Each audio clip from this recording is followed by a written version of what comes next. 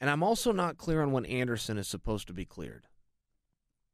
I mean, there was something that had come out, where Ed Soros thought he should be cleared at the end of October, and I agree with that, per the way USADA has done in the past, and including with me, so I know firsthand, it is the date that you were tested.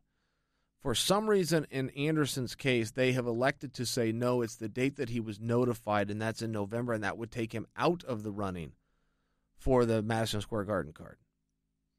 But Anderson has also been lobbying pretty hard for some other fights, including Georges St-Pierre, who perhaps Anderson has gotten word that they would like him to fight John Jones.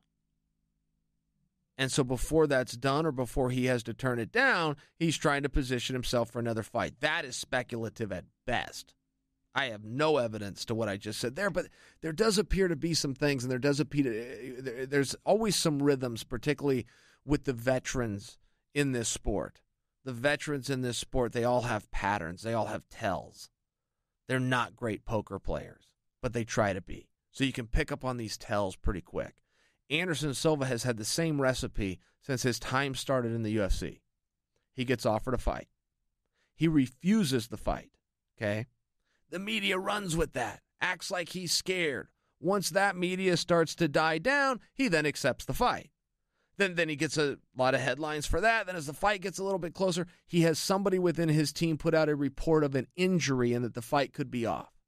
Anderson never corrects it. He lets it go. Headline, day after day of headlines, and once that starts to sink in the headlines, Anderson comes up. I have no idea where that report came from.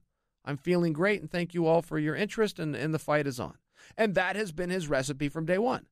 That's what he does to keep his name up in the headlines. Refusal of the fight, acceptance of the fight, false injury, correction of the false injury, fight goes on. It's worked. It's not a brilliant strategy, but it's his. It's his strategy. Now, for the first time in his career, he's actually calling guys out. That's never happened with Anderson. I mean, it's just not the way he does things. And it makes you wonder, well, why? Why are things changing now?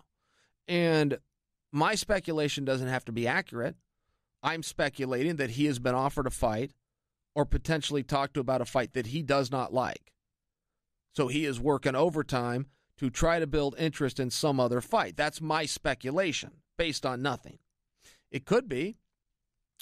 I believe that I'm right there. But I will offer for you, there's also a difference in mindset, right? When Anderson was getting called out, he was the champion.